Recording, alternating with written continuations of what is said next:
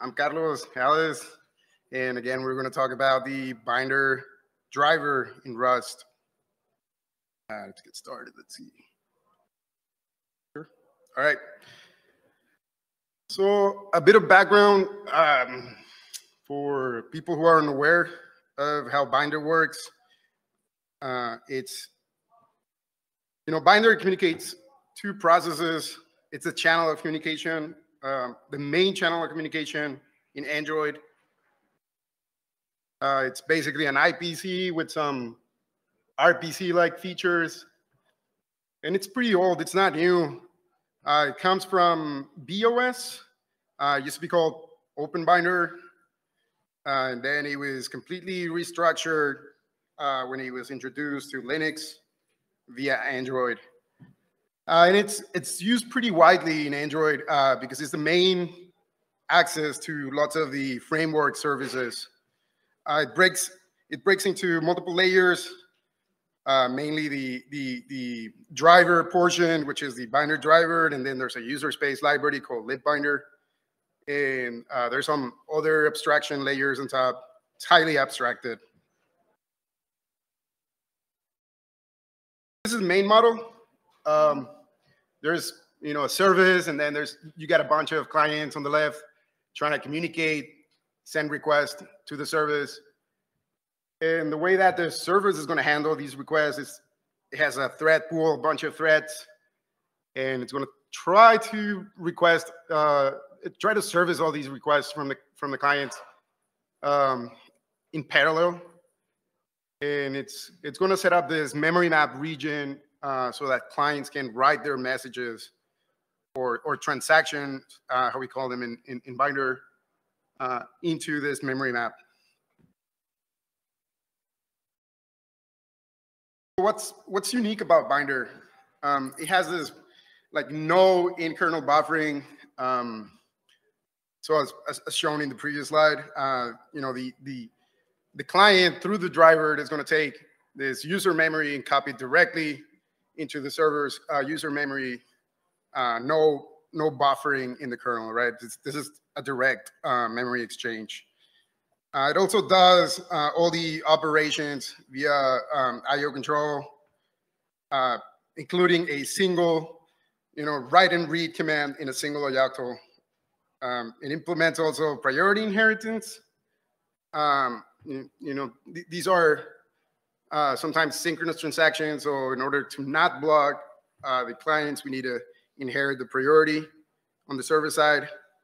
It performs this sharing and translation of file descriptors. It has a bunch of object management procedures like weak and strong reference counting. Clients also can subscribe to get notified if a particular service dies, and just a bunch of features. So why rewrite it? What is the problem? Complexity, right? All these features packed into this small little module creates a high complex structure that it's really hard to maintain. There's a lot of risk involved with making changes. So this accumulates technical debt. There's no reward. There's no incentive on refactoring things. And all this leads to vulnerabilities, security issues, bugs, right? We're not going to be able to restructure the code without incurring into some major bug. And this is not theoretical, right? Like statistics are there, and we just get a bunch of bugs that in chain are turning to this high exploits, and it's a very vulnerable code in terms of density, and it's not a ramp down either of a new thing. There's bugs, you need to ramp them down. It's not like that. It's been keeping an average of bugs throughout time. It's stable, and it seems like Binder should be pretty secure because it's part of the Android sandboxing and which is supposed to be a security feature, and so it's critical that it remains secure. Again, all these complicated features must also be implemented in a fast and efficient manner. And every time we try to tweak things to be done in the right way, there's some sort of performance regression and noticeable performance regression that users see it janked in their phone or something like that. So it's complicated.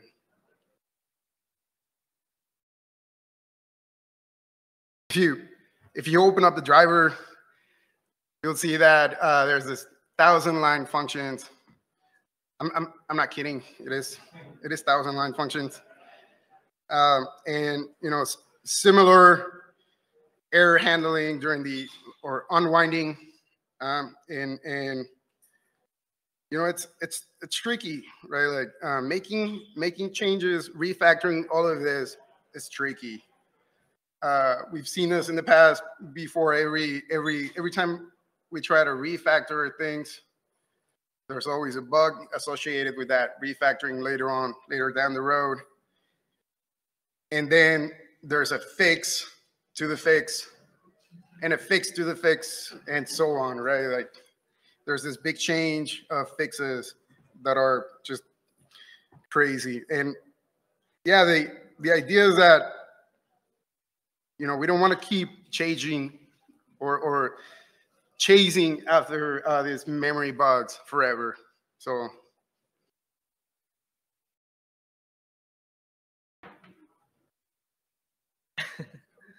all right. Thank you, Carlos, for introducing why we want to do this. So now it's my turn. Carlos has talked about the C-binder implementation. I'd like to talk about the Rust implementation. So, we already talked a little bit about this, but one of the places where I think Rust makes a really big difference for a driver like Binder comes with ownership semantics of pointers. So here we have an example where here on the left we have real code from cbinder where we have this function, then at the top we have this assertion saying that the caller should have a temporary reference, and so if we don't, we catch it at runtime. Or maybe you don't catch it at all. In Rust, you encode this kind of thing into the function signature every single time you take a pointer. And so the code is both self-documenting and the compiler enforces that these annotations are correct. Here's another example. So first we saw function signatures, but the same applies to structs. So here on the left, we have a struct from Binder with a lot of pointers. And then you might ask, okay, so this pointer, does that own a reference count? Is it just kept alive because the code frees one before the other? Is it ownership? Like, what's going on? You can't see that from the code. But in Rust, you can, because you use different pointer types for each case. It's similar with nullability. Here we have a comment that says, oh, these can be set to null. But in Rust, we actually have a different type. We wrap it in option to handle that case. And so in the struct whether it's nullable or not, and so on. So there are many cases of this. Another case, I think, where the slide speaks for itself, I think.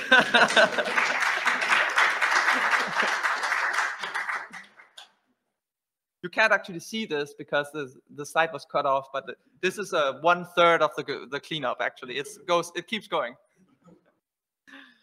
Yeah, I will. It seems like it spoke for itself, so I will not go on with the slide. So this is interesting. So Rust does not prevent all mistakes, right? That Rust promises to make some classes of mistakes a lot less likely, if you have no unsafe, it promises to make them impossible, but in the kernel, we will have unsafe. So for us, the promise is we make these classes of vulnerabilities a lot less likely.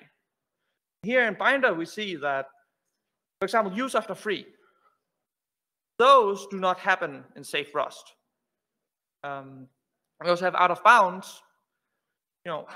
We don't prevent you from doing an out of bounds on an array, but still, if you do that in C, now you have a vulnerability. If you do that in Rust, it's just going to call it bug. And so even though we did not per se prevent the mistake, we still made it a lot less severe. So we wrote a Rust implementation because of these things. It's at feature parity. We have all of the features in CBinder are already implemented in Rust.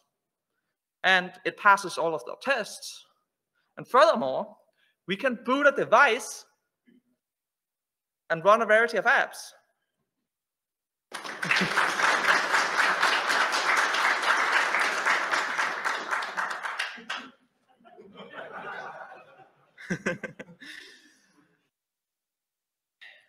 And furthermore, we don't just have a working driver that's correct. At least I hope it's correct, We also have good performance. As you can see here, we have some graphs, and it turns out that the performance is on par, at least on this benchmark. It turns out that, we don't promise that Rust will be faster than C, but you should be able to write code that's as fast. That's the idea anyway. And in this case, it took a bit of optimization to get here, but we were actually able to do it. And so, CBinder has also had a lot of optimization. So, it's not unreasonable that we had to do the same. So, yeah, this is only a micro benchmark. There's still a lot of work to be done on the performance front. And we will do a lot more work on this front to also, what actually matters is I click, how long does it take, right? That's what matters to users, right? They don't care about the Binder throughput test benchmark. But still, I think it's very promising. Code size. There are some places where Rust is more verbose than C, in part because, well, there are a bunch of invariants that we write down in code, but they're implicit in C. And there are many reasons. But for example, on error handling, we spent less code. And it turns out that in this case, it's about the same number of lines of code. So that's also interesting. Go ahead.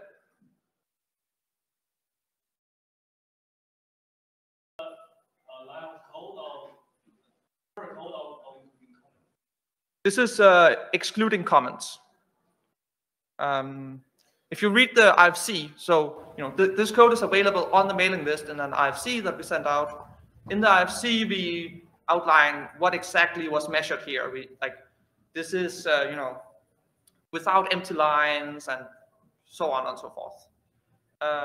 You can also look at the bottom of the patch set, and you will see that we actually delete more lines of code than we add. So that's pretty cool. And of course, that one is with comments. Okay, but what about unsafe? Because, Rust in the kernel is going to have unsafe. But it turns out that for the case of Binder, at least, we didn't need very much. And the unsafe we have in Binder is mostly because Binder is not entirely written in Rust.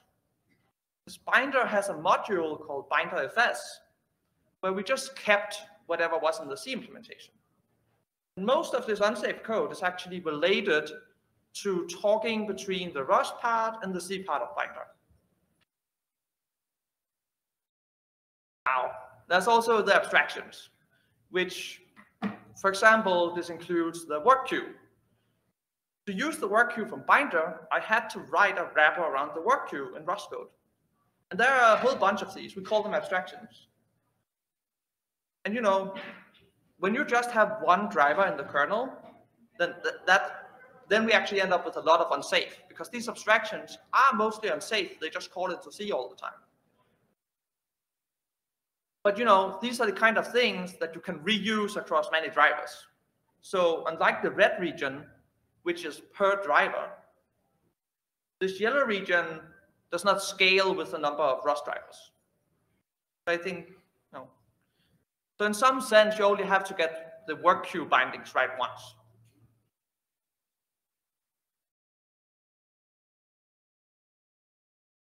So one of the friends from my office, I was telling him about all of the many different things that Binder does. And this is what he had to say. So yeah. Now, this is where I had intended to end the talk. But during Plumber, something happened that I have to address. Because we received an email from one of the vulnerability bug hunters that have their name on several of the cbinder vulnerabilities. And they found a vulnerability in the Rust binder IFC we had sent out. So yeah, this vulnerability, it's some sort of logic error where when you send a transaction, we make some changes, and then we find out that the transaction is actually invalid, and then we undo the changes in the wrong way, basically. And it turns out that cbinder actually had a vulnerability which is almost the exact same vulnerability. So we can compare them and see what went wrong, and what was the consequences in C, and what were the consequences in Rust. And what happened in C is that by triggering this problem, you can pretty easily get to a use after free. So now you have a use after free in the kernel, and I'm a security person. As far as I'm concerned, it's game over. In Rust, we did not end up with a use after free. There was no use after free, no out of bounds access. What we had instead is that it was a logic error, and we don't promise to prevent those. And we end up, there's this mapping from these IDs to these objects in the kernel, and we could change the mapping for a different process so that it gets confused about which IDs correspond to which objects. And that's pretty bad. Like, in the end, this vulnerability is actually a pretty bad vulnerability, and it's probably also game over. But I think it's a good example because we saw that in Rust, we actually prevented the memory safety part of it, which is what we promised. In this case, there was also a logic error that we didn't prevent. But I still think it's really interesting to see that in some sense, this vulnerability was less severe. I think at least it was harder to exploit. So yeah. All right. Thank you for your attention. I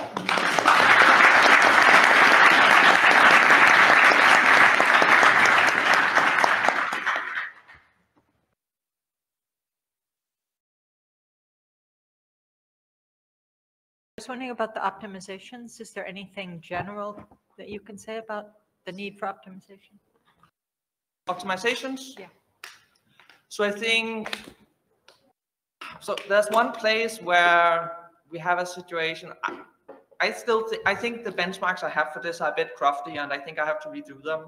But at least I found that there are a bunch of super small functions like refcount inc that are written in C and can't be inlined into Rust without something like LTO. And at least on my crafty benchmarks, this rewriting them in Rust did so that they could be inlined seemed to make a difference.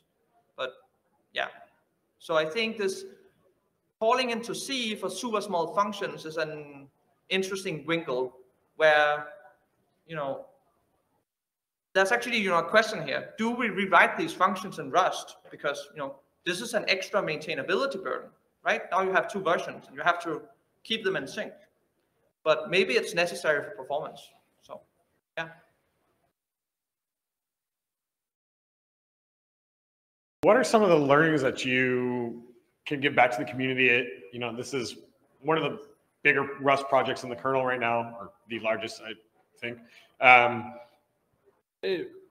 What have you learned along the way, and how can the community, you know, focus this effort on including more Rust? You know, I had to write a lot of bindings for different things, and I think it would be nice to, you know, I think you have to, when you begin, like the places where you begin to use Rust, you know, that should be the places where you get the most bang for the buck, like the places in the code that are the most critical. And then, of course, at some point, I'd like to see drivers that are simple, but maybe still done pretty quickly. Maybe we could also write those. I don't know. Yeah. Thanks.